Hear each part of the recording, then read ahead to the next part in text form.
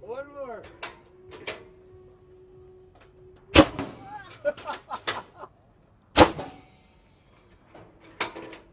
Ready? Oh my gosh. Hey guys. You guys. Zach and Alicia, the Brent Brown Toyota CW30 Street team. Where are we, Alicia? We are at Cornbelly's in Thanksgiving Point. Having the biggest blast. Did you not just see us shoot an apple out of a cannon? I was like, it's going to have a little power to it. Yeah, it was it a little incinerated scary. I jumped the first time that they shot it, actually, but we both hit the cow, so good job. Okay, we can do that. Yeah, so there's so much going on here. We're going to be talking to Logan. He's going to be telling us everything that you can expect if you come to Cornbelly's. Tell us a little bit about your event.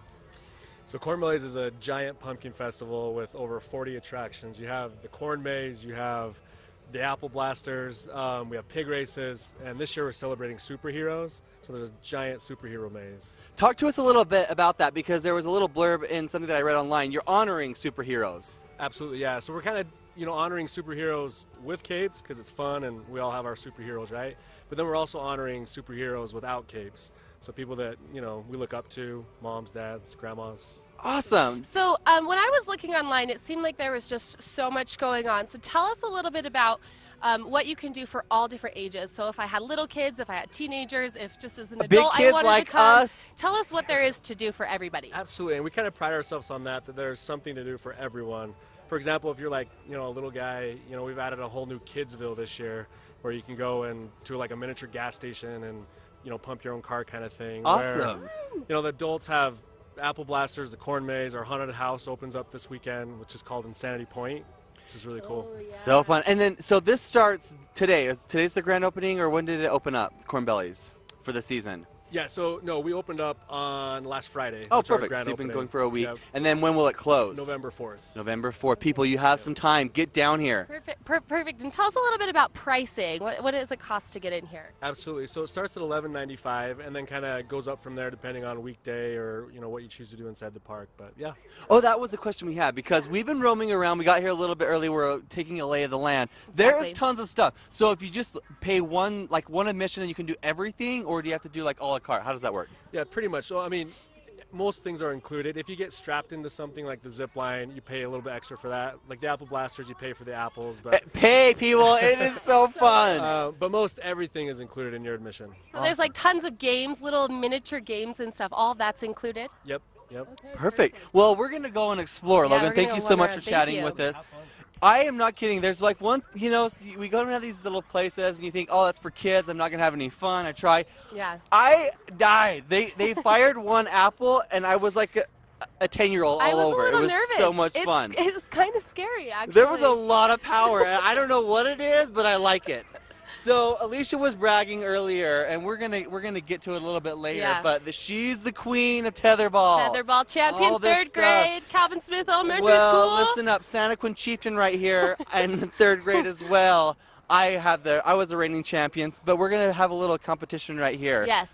So they've got these We should have Matt wrap around so he's not looking in the light. Yeah, these little pin games. Okay, so we're each gonna. There's 2 tables here. We're each gonna get a table, and we're gonna see who has the least amount of pins left, because I hear it has something to do with your intelligence. Well, obviously, I'll win. So, well, we'll see about that. So, sorry. Here we go. Go ahead. I'll hold. I'll let you go first, because we have 2 tables. We only have 1 camera, and nope, flaw. Here we go. Nope. What is she doing? This is the champion. This is the game she said that she's been practicing at Cracker Barrel, and it looks like she goes to Cracker Barrel a lot. Cracker Barrel. She loves that Cracker Barrel life. Okay, this is it. I'm gonna win. Oh no. Oh no. That's got to be your last one. I've made a mistake. I made an error. Yeah. What's going to happen? Oh no. 4. That was terrible. I'll just let you win that one, because honestly, no, that's, yeah. Sorry, Alicia. I thought it was So you know what was so funny is Matt, let's walk over here and you can kind of show this for a second. I was like, what is this, Alicia? What's this little thing? She's like, it's billiards. Yeah, it's he's pool. bragging. He's like, this is going to be so easy. So Zach, show us how easy it is. Yeah. Just show us. Okay. Give us a little, give us a quick. I'm going for that one in the corner. Yep. Obviously, I have He thinks he's just going to get it. Nope, not as easy as he thought it would be, is it? Hold on. And I'm wearing the wrong shoes. Those are definitely not the right shoes for billiards. Look how dainty his kicks are. They are the cutest kicks I think I've ever seen in my life. Listen, when you have these shoes on, you're supposed to kick cute and daintily. I don't even know what this game is called. I'm not good at that. He's not good at this. It's called billiards. Later, when we play tetherball, apparently he said he was the champion of second grade. Santa Quinn. Chieftain second. Yeah, but you know, there's only like 4 kids in Santa Quinn, so it cannot be that hard. Santa Quinn Chieftains unite! I want her to know how many of us there are. Let's walk down. So Logan was telling us before we got started that there's a whole bunch of new attractions just this year, and one of which is right here behind, and we'll get you so you can actually see. You're not looking directly into the sun. But he said it's perfect in the fact that big kids and little kids can do it. It's only 2 feet off the ground. Yes, but look at how fun this ropes course is. So if you're just tuning in, we are Zach and Alicia, the Brent Brown Toyota CW30 Street Team. We're at Cornbelly's at Thanksgiving Point, which if you've never been, I'm a Utah native and I have never been to the Cornbelly's maze. My nieces and my nephews have come, and I'm for sure going to be coming to their birthday parties when they I definitely want to bring my nieces and nephews back here because this is so cool, and what he was telling us about this is it's high enough off the ground that you kind of get the sensation that you're doing something really fun for little kids, but it's not dangerous. They're not going to fall and really hurt themselves. If they do fall, they'll be okay. Always a win. Exactly. And then they have these really cute little zip lines back behind there. I think he said they called them the bee line. The bee line. Because look, they're like little bumblebees flying through the sunflowers. That's kind of cute. That is so cute. Okay, so there's another game. Well, and I was gonna hit too because I read this in the packet, the press packet they gave us, that they have discounts for schools, scouting people, churching events. So if you're in charge of a group, you should come and check it out because there is legitimately something fun for all ages. What other game did you want to try? So I think we should try this. Oh my gosh, put a ring on a game because earlier I did it. She I don't have any proof. These things. I don't have any proof. I'm your proof, and the problem is she continuously picks these things where she's good at, and I'm bad. I'm not really. You saw me in that potato sack race. I was not good at that. If you haven't seen that, you got to go back to our Facebook and watch that. On the 4th of July, Alicia totally got massacred by a 10-year-old at a potato sack race. All right, so let's go try out this game. So you think, by looking at it, I was like, oh, it's easy. It's no big deal. Everyone should be able to do this. You just have to throw this little ring onto the, so here you go. Hold this for me. Okay, I'm going to show you how it's done. Super easy. No?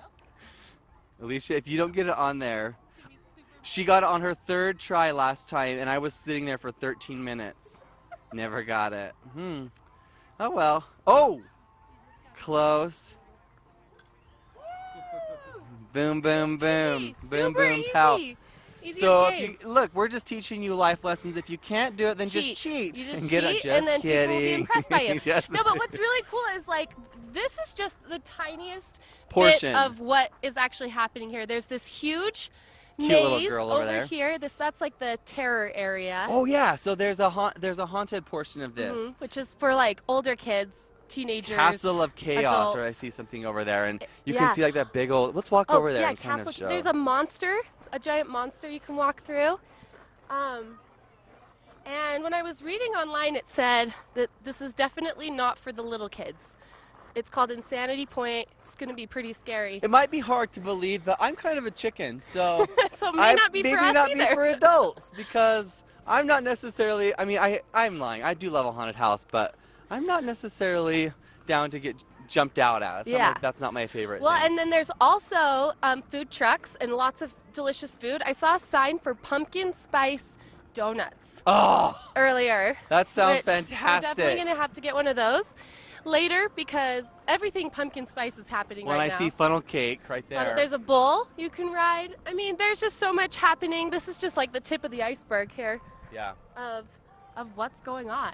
Well, and I've been a big proponent of like, oh, I'm dreading winter, but when you have like things to ease into fall like this, it's not going to be too bad. I think we're going to be okay. And if you do choose to stay home, I mean, we can't say it enough. Coming very soon, the CW is premiering a ton of new awesome shows, or 2 new awesome shows, Valor and Dynasty, which are going to be fantastic. So, Can we just take a minute to talk about our car?